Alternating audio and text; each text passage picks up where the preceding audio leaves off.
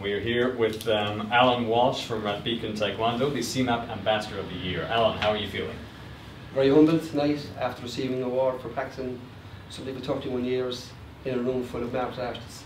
Absolutely fantastic to receive this. Excellent. There's a huge pool of talent out there and they've been coming and going through here all night. What do you think will be the consistent themes across the board from everybody that you've met in there so far?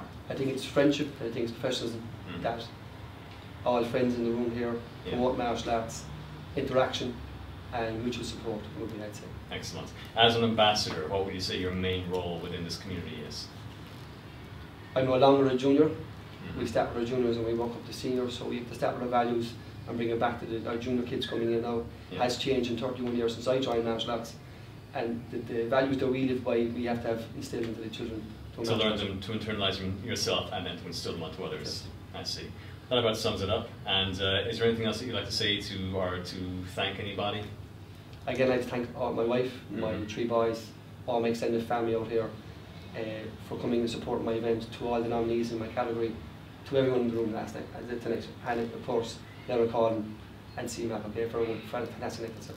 Sounds harder than well deserved. So, Alan, thank you very much. Thanks for getting back to it. Thanks. Have a great night. Thanks, gents.